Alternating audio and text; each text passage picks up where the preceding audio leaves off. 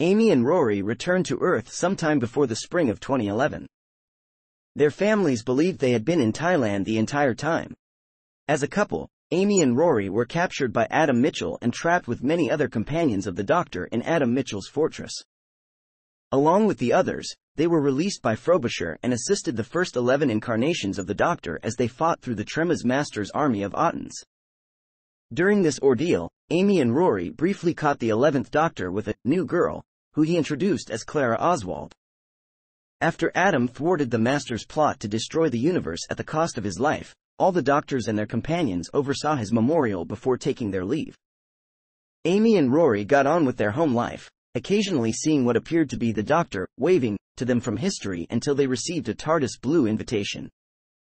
The Doctor later said that before responding to the invitation, Amy was kidnapped by Madame Kovarian and the Church, who had found out that she was pregnant. She was replaced by a Ganger duplicate to whom her mind was linked, making it seem to both her and those around her that she had not been abducted.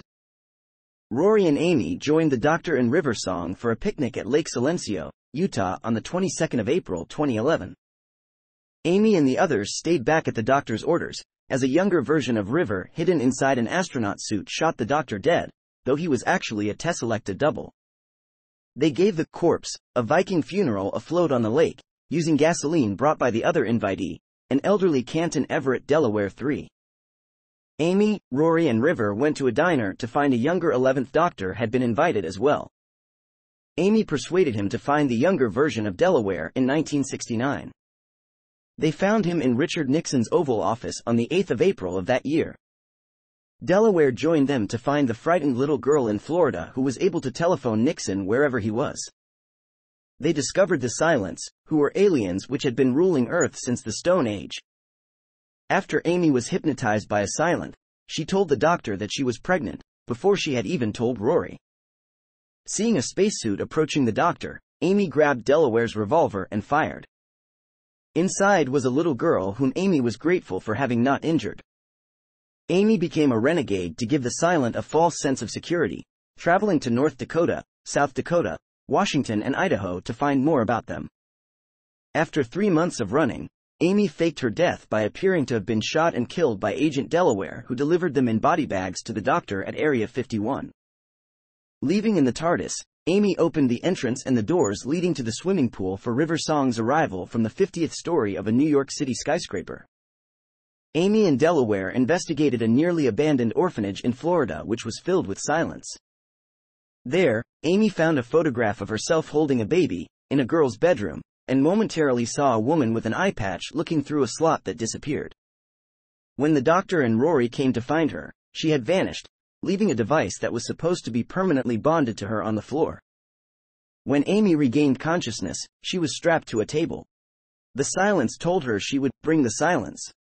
After she was rescued by Rory, the Doctor, and River, Amy informed the Doctor that she was not pregnant after all, and explained that she spoke to him first because she was worried that all of her travels would cause her baby to be born with a time head or other mutation, a concern the Doctor dismissed.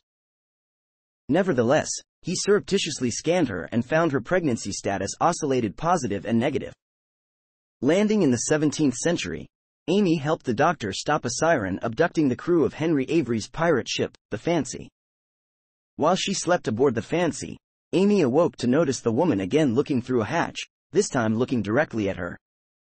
The siren was really a virtual Doctor from an invisible spaceship in the same space as the Fancy.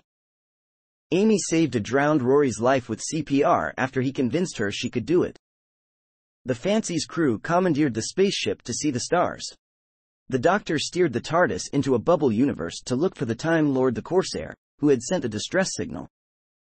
Amy and Rory were trapped inside the TARDIS by House, who planned to use it to escape to find new food. To amuse itself, House used the TARDIS' temporal nature to torment Amy. She was made to believe Rory had died of old age. They were saved by the Doctor, who regained entry to the TARDIS and used its very soul to kill House. While the Doctor performed recalibrations on the TARDIS, Amy decided to go shopping at the spaceport and shopping complex Spaceport 1. A boy called Paulus ran out of a bakery, slamming straight into Amy. The Reptilodon baker falsely accused the boy of stealing a donut. Paulus told Amy about a man in the back of the room, and Amy asked him to go around the back of the bakery and talk to him to find out what was going on, while Amy kept the baker busy. Amy was unaware that this man was Rory. Running from the back of the bakery, Paulus warned Amy about an invasion as dozens of reptilodons who had arrived through a transmat gateway. Amy and Paulus pushed back the invading reptilodons by throwing cakes at them, and blocking them with a counter until the Judoon security officers arrived.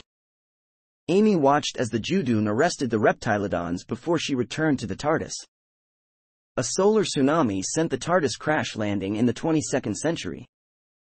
Amy became involved in a Ganger revolution, helping them achieve equality despite being wary of the Ganger Doctor. During this time, Amy saw the Eyepatch Lady twice. The Doctor dismissed her as a time memory. Amy let his impending death slip to the Doctor. After the Ganger Doctor had stopped the revolution, the Doctor promised to find her and destroyed her Ganger body. Amy awoke in her real body on Demon's Run. She was full-term pregnant and the Eyepatch Lady, Madame Kovarian, ordered her to push. Amy entered labor with a horrified scream,